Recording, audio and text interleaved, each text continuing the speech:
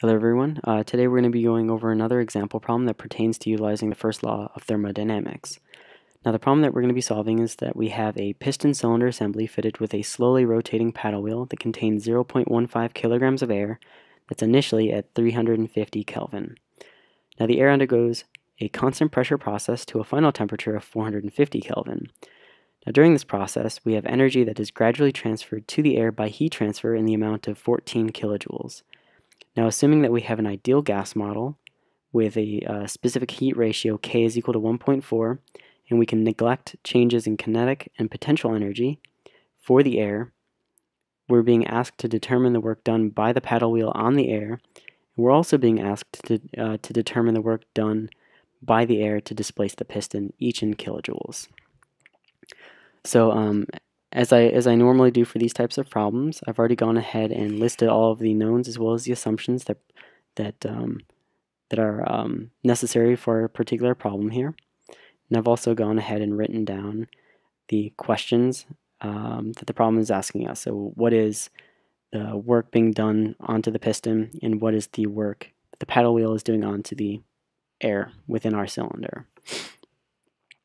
So with these particular problems, the first thing I like to do is just immediately write down the first law of thermodynamics. So the change in energy of our system is equal to, I'm just going to go ahead and expand this term, so the change in internal energy plus the change in our kinetic energy plus the change in our potential energy is equal to our net heat in minus our net work out. Okay, so in the problem statement, it was already told to us that we can neglect changes in kinetic and potential energy, so we can just go ahead and get rid of those terms. So that leaves us with that we have a change in internal energy is equal to our net heat in minus our net work out. Okay, so looking at each of these terms in a little bit more detail, we have the change in our internal energy is equal to our net heat in. And all we have is one form of heat that's actually coming into our system, which is just Q. We were told that in the problem statement. Now, our net work out is actually going to be the sum of the amount of work that our air within our cylinder is doing onto the piston, as well as the amount of work that our paddle wheel is doing onto the air within our cylinder. So we have WP, so that's work being done to the piston, plus work that the paddle wheel is doing onto our cylinder. And then the signs of each of these will indicate whether it's doing work onto the system or if the system is doing work onto it.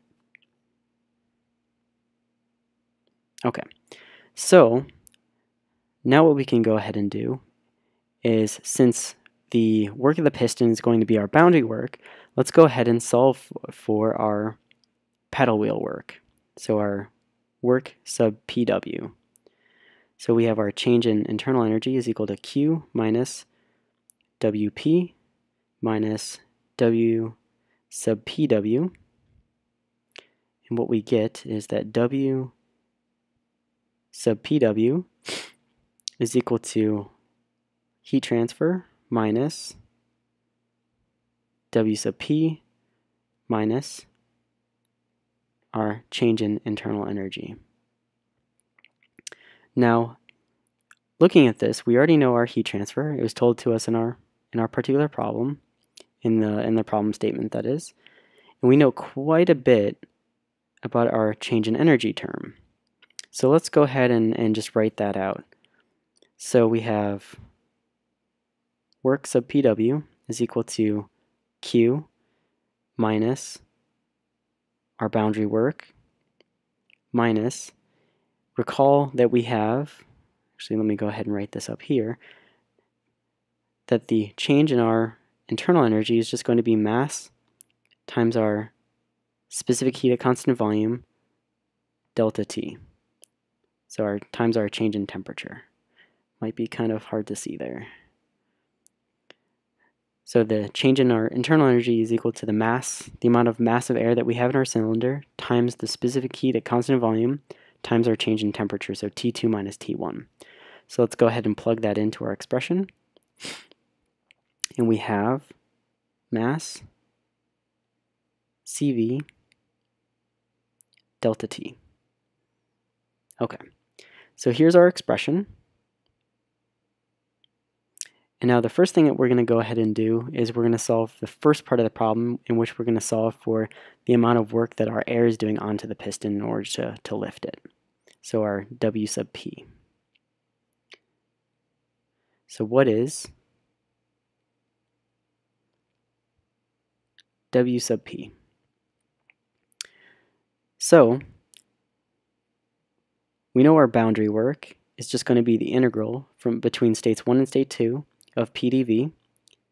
Now for this particular problem we have a constant pressure process, and therefore we just have P times the difference in our volumes.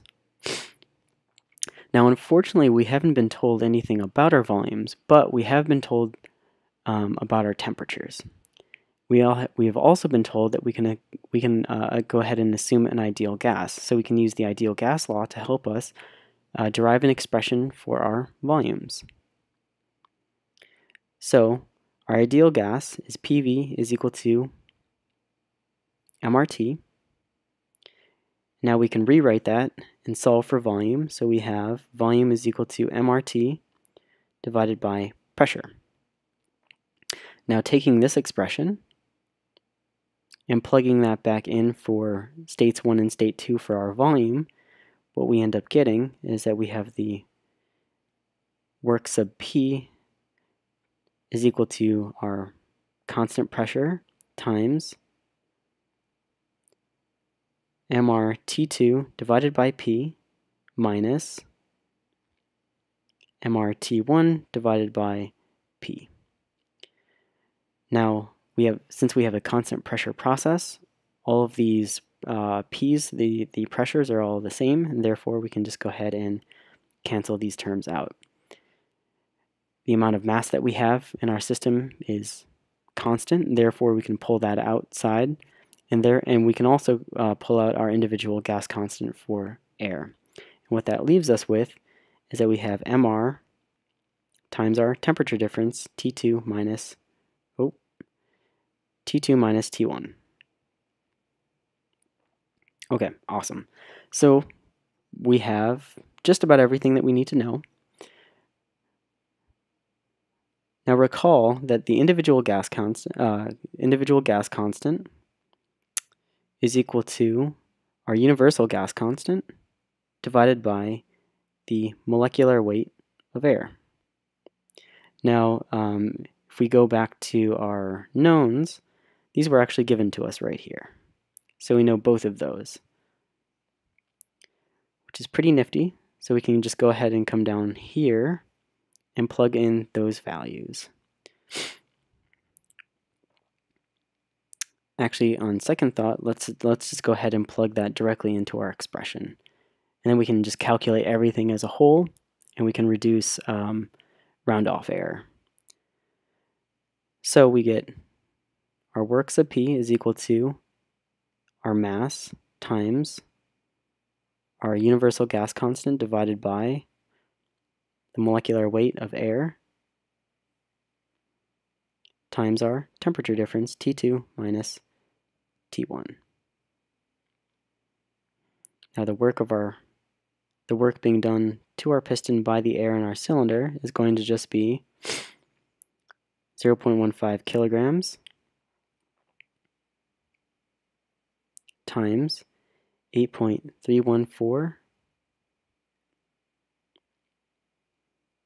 kilojoules per kilomole in Kelvin divided by 28.97 kilograms per kilomole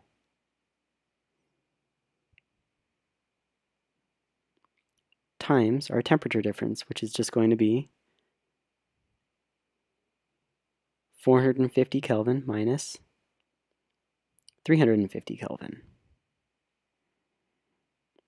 Now if we take a look at units, what we're going to be left with, so kilomoles are going to cancel out, our Kelvin are going to cancel out, and our kilograms are going to be cancel out, and all we're left with is kilojoule. So this tells us that the amount of work being done onto the piston by the air is 4.3 kilojoules. Now note that we have a positive work here, and therefore our system is doing work onto the piston, which is exactly what we physically interpret this problem as being the correct physics. Okay, so now we know that. Now for our step 3, we have to find our specific heat at constant volume. So we know that CV is equal to R divided by K minus 1. Now the reason I ended up picking this particular expression is because in our knowns we were given the specific heat ratio K. And using this, we can go ahead and solve for our specific heat at constant volume. So again, I'm just going to go ahead and plug in the expression that we already defined for individual gas constant for air, so R bar divided by the molecular weight of air times 1 divided by K minus 1. Now if we go ahead and plug in all of our values, so we get 8.314 kilojoules per kilomole in Kelvin divided by 28.97 kilograms per kilomole times 1 divided by 1.4 minus 1. Now if we go ahead and look at units, we'll end up getting, so our kilomoles will cancel out, and it will be replaced by kilograms, so we'll get kilojoules per kilogram in Kelvin for our units for our specific heat at constant volume. And we get 0.717 kilojoules per kilogram in Kelvin. Okay, awesome. So we know our CV, so our specific heat at constant volume. We know the amount of work that's being done by our air onto the piston. And we also know the heat transfer. So now all we have to do is plug all of these back into our original expression in step 1, and we will find the amount of work that the paddle wheel is doing onto the air within our piston cylinder. So work of our paddle wheel is equal to Q minus MCV T2 minus T1 minus work of our piston.